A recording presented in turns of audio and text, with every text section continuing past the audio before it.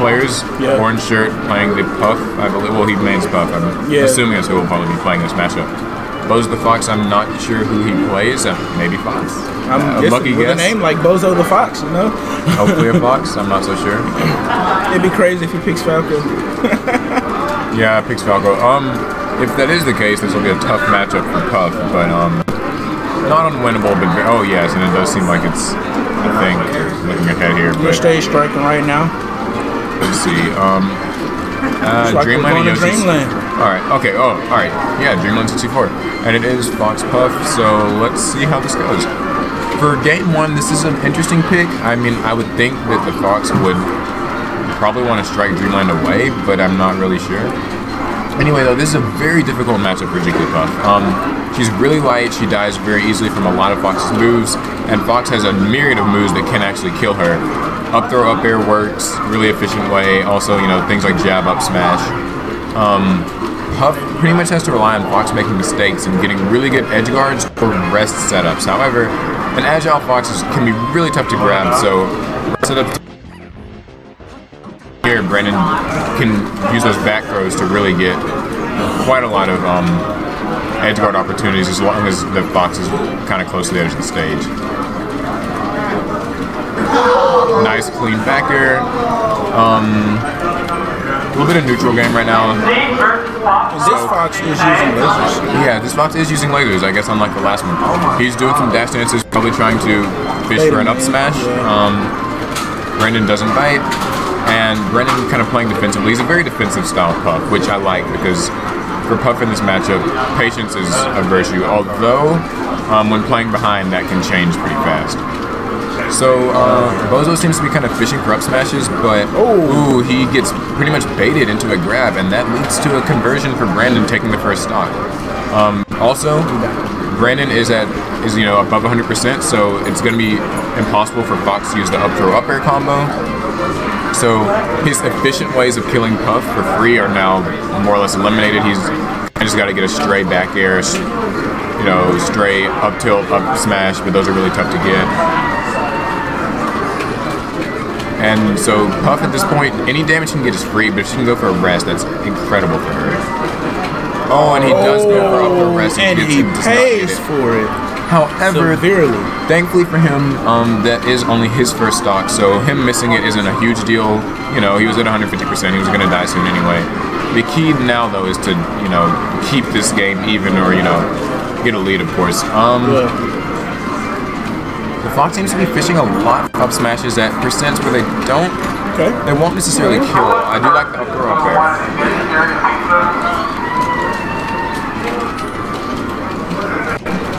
And that up smash will not kill. Dreamland will let Puff live to see another few seconds. All the DI in the world could not help that one. Yeah, I don't know. Yeah, it was definitely not even Dreamland could help. So Brandon's down, so at this point he can go for a rest right now and it will be fairly safe. Fox won't be able to come back and punish it. But, you know, at this point, the defensive... Do you know if anyone brought a Smash 4 setup? Someone in the corner, I think, had it, but he might be gone now. Alright, okay, so... It's back even. This is... Is that a computer? Just, like, you got a computer set up? Yeah. What do you... Okay. Anyway, yeah.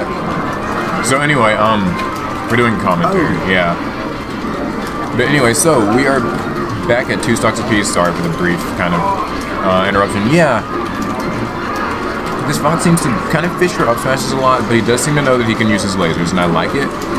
However, Fox's lasers aren't that effective if Puff crouches. Still, though, this puts Puff in a bad spot because it means that, you know, she can't actually approach him while he's shooting, so she just kind of has to duck. And Puff at this percent has to be really careful. Fox can crouch cancel a lot of her options, and up smash kills it. Yeah. Percents like that. So Brandon's down to his last stock. At this point, honestly, Bozo can just sort of camp it out with lasers, and he should be fine.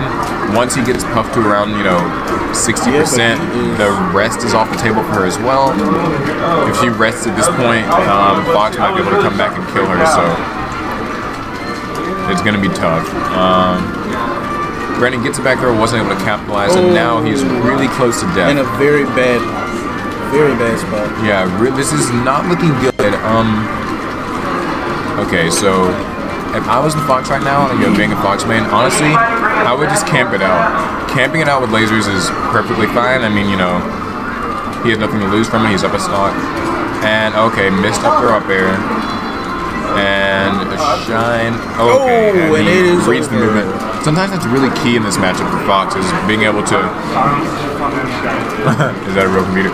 Yeah, sometimes that's really key for Fox, though, in this matchup, is reading Puff's aerial movement with, reading Puff's aerial movement with his attacks. So for game 2, it seems like Brandon is counter-picking to FD. I do not know what I think of this choice, because FD in this matchup can be kind of rough for Puff. Yeah, a guy like walk up and was just like, is that a computer? I know, right? But anyway, yeah, this matchup, I don't know about the stage pick from Brandon. Honestly, this stage just isn't great for Puff, because the thing is, Fox has all the room in the world to camp her with lasers, and you know, Fox is very fast. If he wants, he can just run to the other side, camp, and I mean, you know, so he's got him down by 1, and he has still 4 stocks with no damage. And on a stage like this, you know, it's going to be a tough one. I don't necessarily agree with this pick, and it seems like he's kind of regretting this decision already. If I was the Puff, I would have either struck back to Dreamland or maybe just gone to Fountain of Dreams. You know, both are really great. Really great choices for this. Fox has not lost his stock, and at this point he could either, you know, shamelessly camp, or, you know, just, he can do what he wants at this point. Rest is off the table for Puff. I mean, she can get it now and she won't die, but if Fox continues playing the way he is, it's not a good look. Definitely just don't really agree with the final destination pick. Puff has trouble actually getting in on Fox, and this Fox's movement is getting faster and faster. And I would have gone for it. Yeah. Oh, and he finally takes him down one. So he takes down the first stock. The thing is, though, at this point, up throw upper, nearly killing. See, and now he can fish for up smashes because that, yeah, this is getting rough.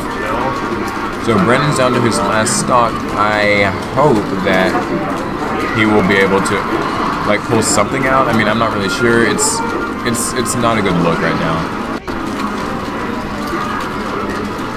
A rest won't necessarily save him, but it will help. Oh, that's helpful. Okay. Yes, that helps. Alrighty. So, the thing is, though, yes, and the Fox missed the punish. This still isn't great for Puff, though, because if she can get another rest right now, okay, now she can. She's at that percent where if she gets a rest and Fox kills her, or Fox comes back, he can just easily kill her. So not really a good look. And Puff at this percent, up throw upper, will close the match out. That is unfortunate. That is unfortunate. I mean, like, what could have been a pretty close set ended up being a little bit weird, just because I don't really like the FD pick. Fox doesn't necessarily beat every character on FD, but again,